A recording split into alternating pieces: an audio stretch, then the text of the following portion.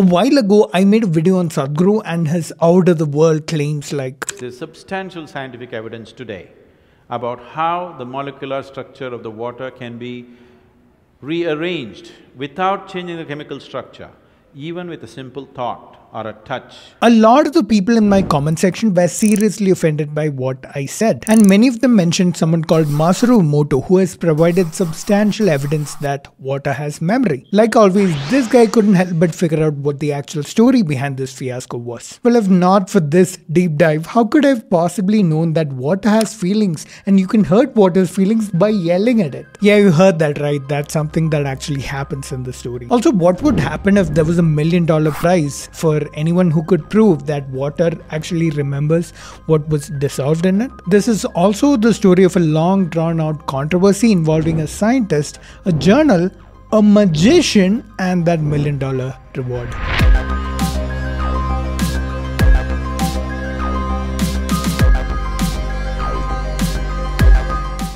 Hi, my name is Pranav and you're watching Science is Dope. The story of the fraudulent idea of water memory has two parts. The first starts with the French immunologist named Jacques Benveniste. The year was 1988 and Benveniste published a paper in Nature, one of the most prestigious scientific journals. The publication of this paper marked the beginning of one of the most infamous controversies in science, known as the Benveniste Affair. So what was actually there in that paper? Well, Benveniste and his team claimed that they had experimental evidence that water had memory. The study talks about white blood cells that are responsible for hypersensitivity. These cells responded to a particular antibody called anti-IgE. Benveniste and his team found that such white blood cells continue to show their effect even when a solution containing that antibody was diluted so much that no antibody was physically present in the solution. So they concluded that water can remember the biological activity of a substance by acting as a template of the molecule that was once dissolved in it, even after extreme dilution, even after that molecule was no longer present. Now, obviously, this was a huge jump in logic to make this conclusion from this evidence, because the evidence itself was weak and the study was not rigorous enough. It had flaws in methodology. When he tried publishing the article in the journal Nature, it wasn't really a smooth process. We'll talk about that in a second, but first let's talk about how this paper gained support. The biggest group supporting this conclusion was the alternative medicine folks, particularly the homeopaths, because of a statement he made in the original paper: you have to shake the solution vigorously when you're diluting. Sounds familiar? Because it is. This is the same principle that homeopaths have been using for ages. Homeopaths saw this as a validation for their methods. Who needs an active molecule if water itself can remember how the medicine works? Benveniste did not stop with just this paper. He started a company called DigiBio, a digital biology laboratory whose aim was to revolutionize medicine by digitizing the memory retained by water. He believed this digitizing enabled cures to be stored in hard drives and then transmitted via telephone wires or as an attachment in an email over the internet. So all a patient had to do to get cured by medicine was to take a glass of water near the computer and then open the email attachment having the memory of the medicine. The digital signal would then electromagnetically activate the water and turn it into the cure they want. Amazing concept, but do things in the world actually work that way? As we say on this channel, if you make an extraordinary claim, then you need extraordinary evidence to back it up. Did Benveniste have this extraordinary evidence? Nope. In the study published in Nature, neither does Benveniste provide convincing evidence for his claims, nor does he provide a mechanism to explain what he was observing. Soon after this study came out, it received a lot of backlash from the scientific community for supporting pseudo-scientific ideas without providing any solid evidence. But on the other hand, believers in alternative medicine were rejoicing because they found their voice in a reputed immunologist who apparently proved their claims and published his findings in a prestigious journal like Nature. Nature's then editor, John Maddox, however, was expecting this chaos even before publishing the paper. After an extensive review process which took way longer than usual, Nature agreed to publish this paper under the condition that their independent researchers would investigate the findings of the study. To make sure that they're not misleading their readers, there is an editor's note at the end of the paper that there is no physical experimental basis for this activity, and Nature would investigate to see if the observations are accurate. This incident was odd because you wouldn't find an editor's note along with a published paper. Now, when you think of a scientific investigation, who comes to mind? A team of scientists in lab coats? How about a magician? Yeah, you heard me right. A magician.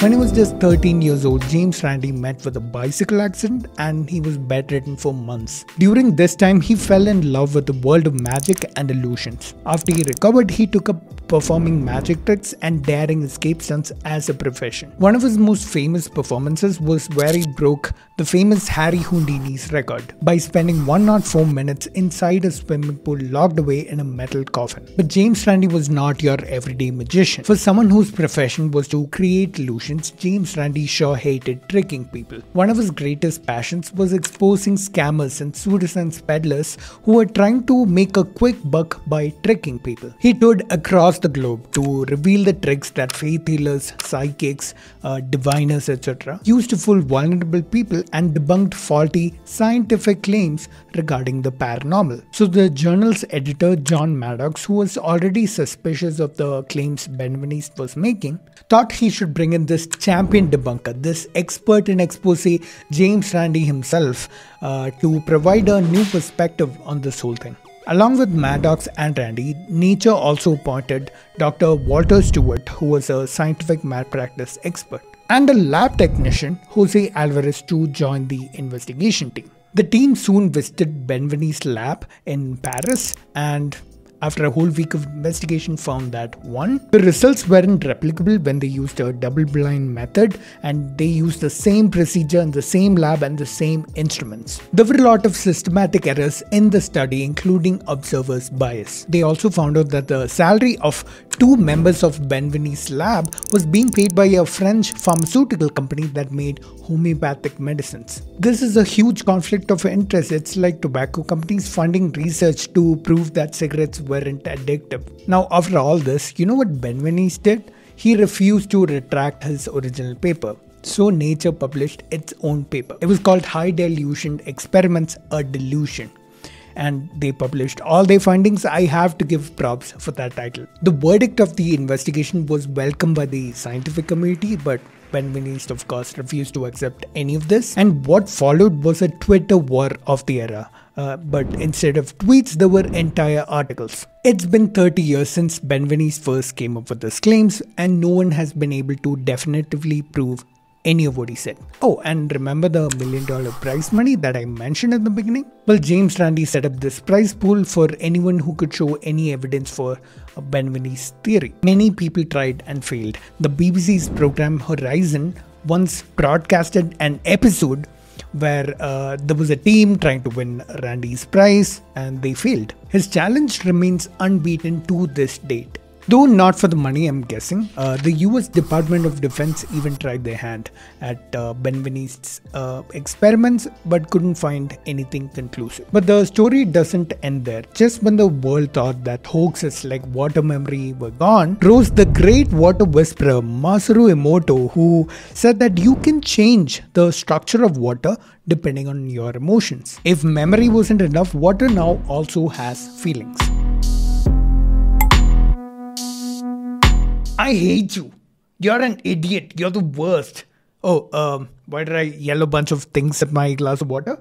Because I want to see if I could hurt its feelings and see what it does to me then. Other than increasing my urge to pee. Because according to Masaru Emoto, a Japanese scientist and author, the structure of water and the way it affects your body can be influenced by human emotions and intentions. In his best-selling book, Hidden Mysteries in Water, published in 2004, he shows a bunch of photographs of ice crystals of different shapes, and apparently this proves that if you take a glass of water and direct positive feelings at it, say positive things like I love you, or expose it to beautiful classical music, then the water will turn to beautiful crystals. on freezing. On the other hand, if you say expose it to a negative environment, expose it to negative emotions, like say things like you are ugly, direct negative emotions towards it, or expose it to music like say heavy metal, then it turns into ugly crystals on freezing. My question is, dude, why gotta hate on heavy metal like that? I love heavy metal. Anyway, his work got a wider audience after it was shown on a documentary called What the Bleep Do We Know? So what is so famous about his rice experiment? So Emoto added rice and water to 3 separate glass jars. And then for 1 month, he said thank you to the first one and you are an idiot to the second one, and he completely ignored the third one. And after a month, he observed that the one he thanked fermented with a sweet smell.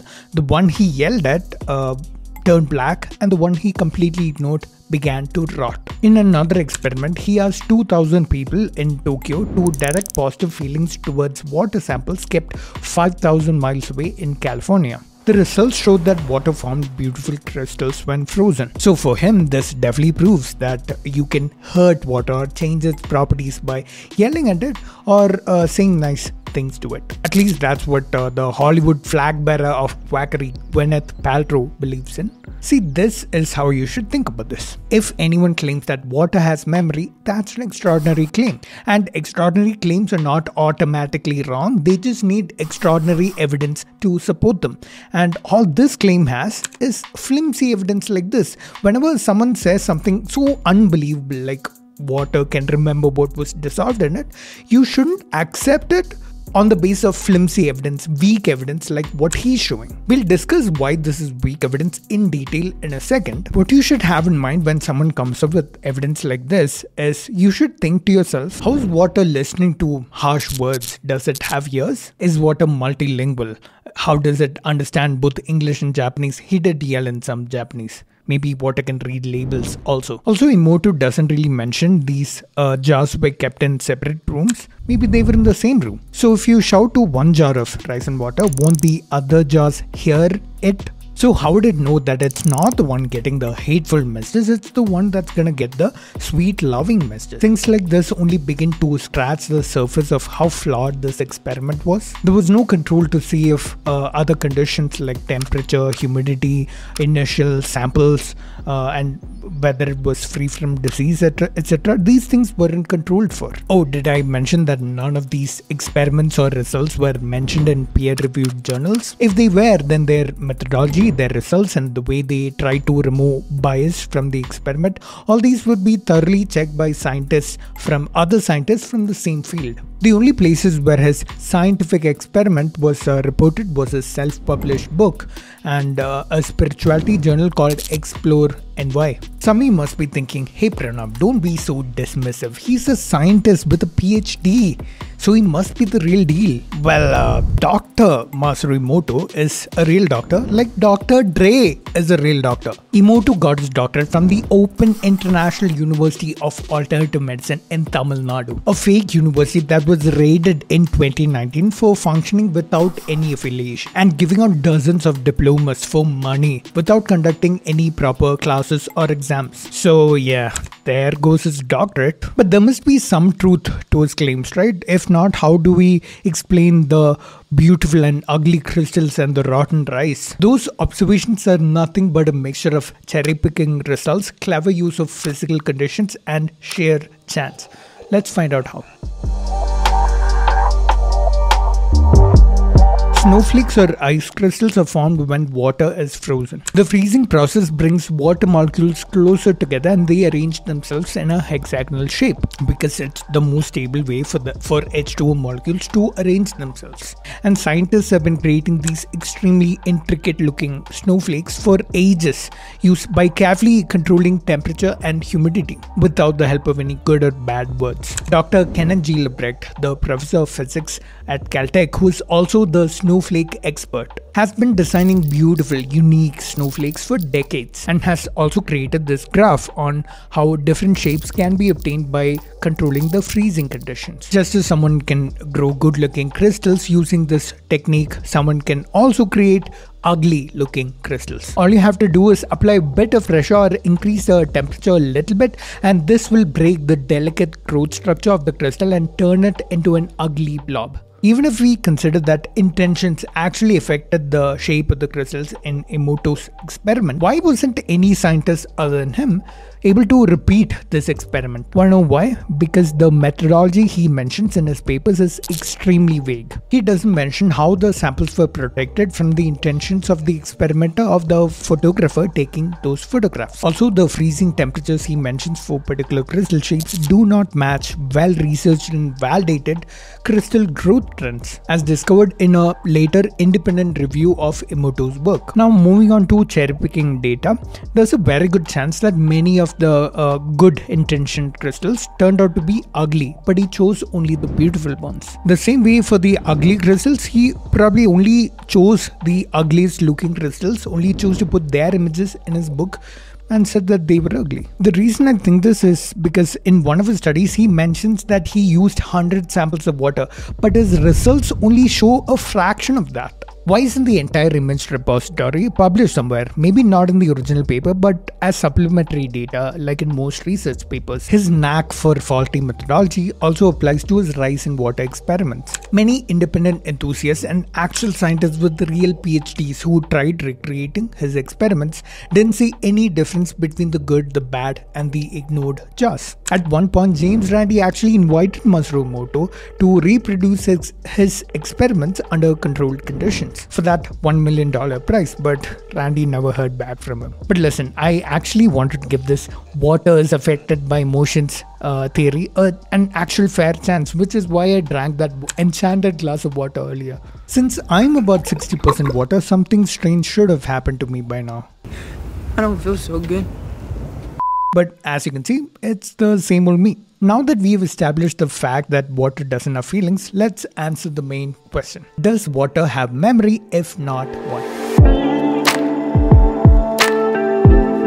It all comes down to basic chemistry. Water is a polar molecule. That means negative charges on the molecule are slightly skewed towards oxygen. This creates a tiny negative charge on oxygen and an equal and opposite tiny positive charge on the hydrogens. These tiny positive charges on the hydrogens get attracted to the negative on another oxygen on another water molecule, and this happens throughout the body of water. This is called hydrogen bonding. In his paper, Benveniste implies that water retains the memory of the substance that was dissolved in it by creating a template with the help of this infinite hydrogen bonded network. But here's the problem with that idea. These bonds are not permanent. They keep breaking and reforming in liquid water. Their lifetime is something around 10⁻⁻11 seconds. So there is no way water can form a mold of the molecule that was once dissolved in it using this hydrogen bonded network. What if water could actually hold on to the properties of the materials that were dissolved in water, that were in the water? Imagine all the things that had gone into water and water bodies. That would clearly do more harm than good. For those still thinking, why would Emoto and Benveniste go to such lengths to create such elaborate hoaxes? I mean, if not genuinely for science, then for what? Well, like every other scam, it boils down to business, money, and preying on vulnerable people. We always keep hearing that we need to stay hydrated to stay healthy. And that's true, since every cell in our body requires water to function properly. So when you hear this advice to drink water every day, what if someone comes up and says, I can make every sip of water you drink even more beneficial than it is. Here it is, my magic mumbo jumbo that turns your water into elixir. Benveniste tried to do that by creating a business around it with his digital biology laboratory and transmitting cures via the internet into your water.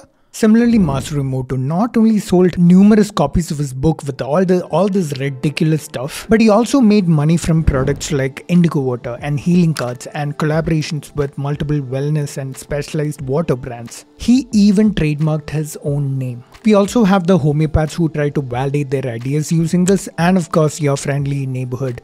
Not a god man, If you think this is the only fraudulent idea around water, then you are wrong. We have magnetized structured water, raw water, unfiltered and untreated from a natural source, which is just a recipe for waterborne diseases, moon water infused from the energy of a full moon, and of course, celebrity favorites like alkaline water. Each of these products makes extraordinary claims about health benefits without extraordinary evidence to back them up. So just drink the water, the drinkable water your municipality provides or what you get from the purifier in your house, because your body doesn't care if water has memory or if it's happy or if its feelings are hurt. All you have to take care of is make sure it's free from contaminants. If you want me to cover other bottled water industry fads like alkaline water, just leave them in the comments below. Also, videos like these are expensive to make. If you do like my work, support me on Patreon, buy me a coffee or YouTube memberships. If you like this video, you might also like this one I did on a scam that came on Shark Tank India. I'll see you in the next one. Till then, remember, science is dope.